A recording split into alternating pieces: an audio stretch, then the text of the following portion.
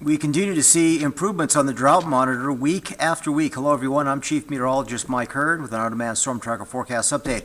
So the drought conditions have been wiped out across southern Beaverhead, Madison, Gallatin, and Park counties.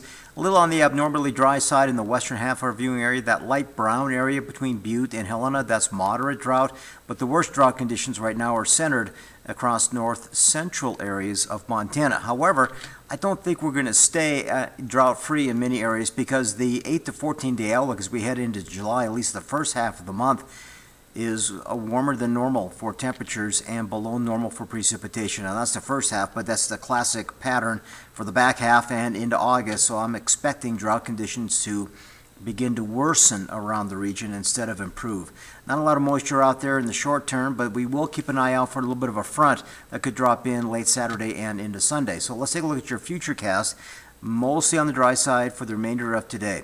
There could be a few very small, isolated late afternoon thunderstorms Friday.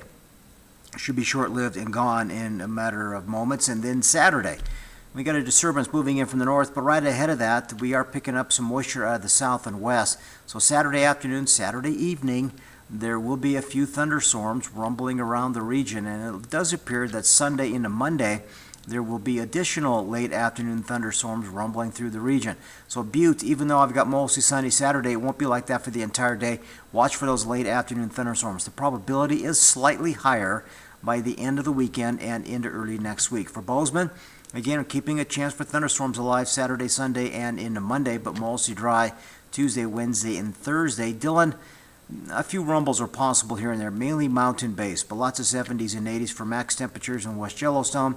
I'll keep you hovering in the pleasant 70s with a few low 80s mixed in, 30s and 40s for overnight lows.